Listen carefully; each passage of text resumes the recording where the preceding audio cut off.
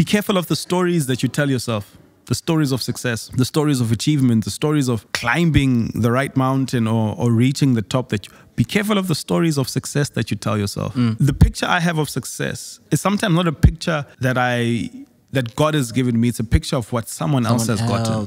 If you listen to any famous person, it's like, oh no, I grew up watching. Yes. Saw myself as that person. And so we tell ourselves stories of other people's achievement, yes, sir, and actually not aware of what could be happening within you. And maybe how different you are. And maybe who's going to bring the change. Because that's the thing, eh? It's really about the internal, who is Luxolo. Right? And then moving from there. And so identity also plays into that. Huge. Be careful of the stories that you tell. How do you not climb the wall of success on the wrong ladder? Be careful of the stories that you tell. It's purely inspiration. Yes, sir. Take it and put it as fuel for inspiration. Ability for you to say, yes, it's possible, but it could be different with you. True. Like, don't live someone else's story. Yes, sir. Don't live someone else's journey. Be on your own. I got two more. I'll quickly just tell them and move on. The first one, collaboration is the new currency. You see, if you're climbing the wall of success on the wrong ladder, it means you're so self-focused on what you want to achieve, what I want to get.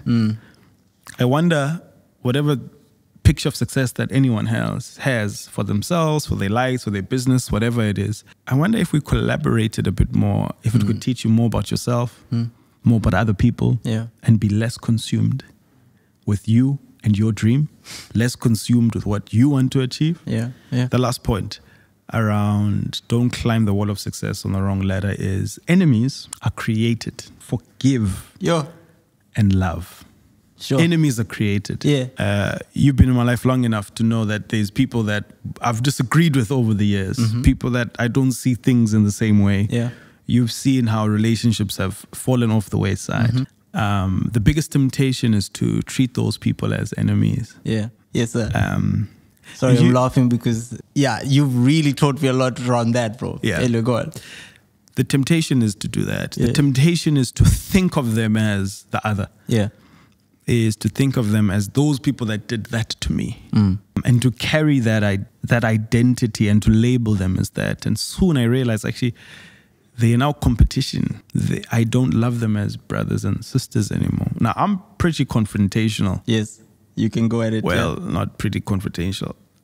I want to resolve conflict. Yes.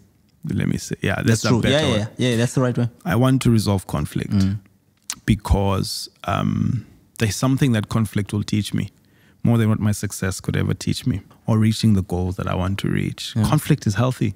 It's good. Actually, it's needed. Right?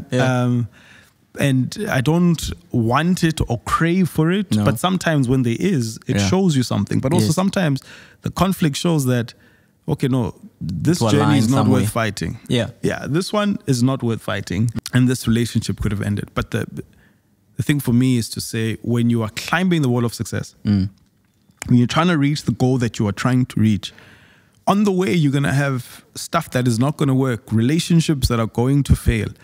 But I want everyone to know that enemies are created. Just because me and you don't talk doesn't mean we're enemies. Me and you are enemies. Just because me and you don't see things the same way, just because you made a mistake and you did something to me, whether foolishly, knowingly, or whatever, I must make sure that I love and I forgive. Have a heart that is open. Because I want to get to the top, for lack of a better word, with a heart that's pure still. With a heart that knows that we are all on a journey. So make sure that you don't climb the wall of success on the wrong ladder. You're powerful, bro. Powerful. Well, I have failure is the price we pay for our ticket to success. It's crazy that coming from me. Failure is the price we pay for our ticket to success. So when I was thinking about this, I think, okay, so take it back. I was 16 or 15 year old, ambitions to play soccer, like professionally. So this 1 year or 2 years, I decided I'm gonna go all in on this thing. Like before practice, I'm there. after practice, I'm trying to do that extra. I'm doing my own outside of the hours after school, right? Of the training. Yeah, I'm just trying to do my own training. Just give me an edge and all this, right? Because I'm like, bro, I can do this soccer. I love it. Yeah. And so I do that for a good stretch of time, and then we're just playing like informally. And well, I want to say somebody was rough, and I fall. But I fall on the shoulder, and basically I think I might have fractured my shoulder or something, like really bad. And then so I can't really play. Like obviously you play with your feet and stuff, but like just because of this pain here, I can't really play for some time. So then that means my regimen that I'd started just falls off. Like now I can't go after or before, whatever. So I go watch games now. And basically during that time, I realized that there was scouts coming, right? Scouts coming to our games. And bro, because I was so determined to do this in that stretch that when I fell and hurt myself and I couldn't play, right, the demotivation was so heavy that when I could and I got better, I didn't try again. Like I didn't go back to like, okay, let's get back to this, right? And interestingly, I started thinking about, oh, now I'm older already, like 16, 17. It can sound plausible. Okay, sure, bro, you got hurt, you were going, motivated, it's okay, whatever. Until you realize I had another friend of mine, older, and he got injured almost at the same time. No, he didn't get injured, but he couldn't play for some reason, for a certain time. And he could have made the same kind of excuses or not go again, but he chose to go again. And now he's playing in the UAE. Yeah? Wow. You understand what I'm saying? Yeah. When he failed, he could have been like, bro, that's it. Yeah. But he could have just stopped. Yeah. And he would have been for whatever reasons it would have been valid. It's circumstantial. Right? Yeah. But failure, bro, is what gets you to the next one. Yeah. To the next success. Yeah. Right? And I used to think like I was afraid of failing, which is a different part. But I think actually a lot of us are afraid of failing or succeeding at the wrong thing. No? That thing that you were just talking about the ladder to success. But my axiom here is really about like, don't stop, don't quit. Yeah.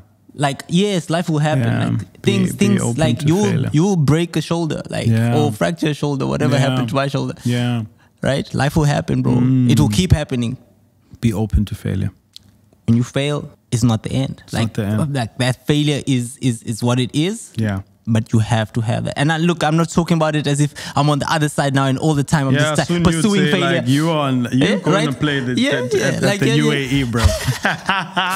But yeah.